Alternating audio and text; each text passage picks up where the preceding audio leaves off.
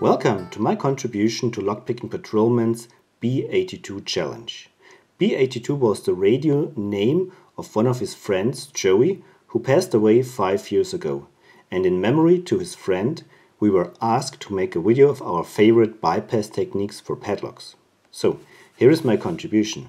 This is a Chubb padlock that works very nicely and is a great fun to pick. And I want to show you my favorite bypass technique on this lock. My technique works on locks that have spring-loaded locking poles. You can see the locking bar here, it's spring-loaded.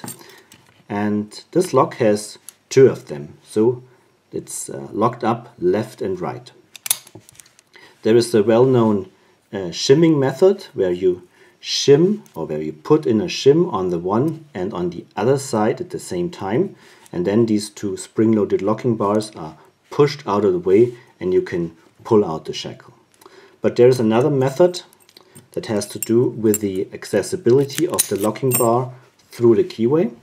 If you imagine that this lock was only locked up on one side, so there is, if there was no locking bar on the other side, the lock would open if you could pull on the locking bar on this side, and some locks are not shielded, and if you stick in a knife through the keyway, you can then access the locking bar and pull it out of the way.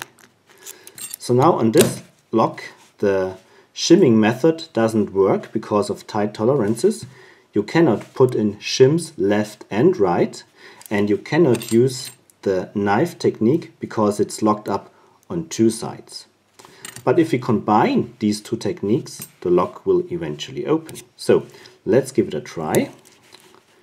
I will try to shim this side. It's the side which is located on the open side of the keyway, and the other locking bar I want to try to get out of the way by using my knife.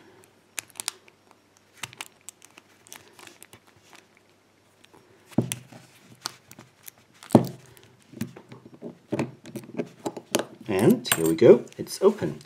So, one method is not enough on these kind of locks, but if you combine the knife attack and the shimming attack, you can successfully open these kind of locks.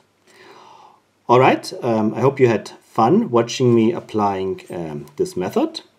Yeah, LockPicking Patrolman, thank you very much for calling out this challenge. And everybody else, thank you very much for watching. Happy picking and bye-bye.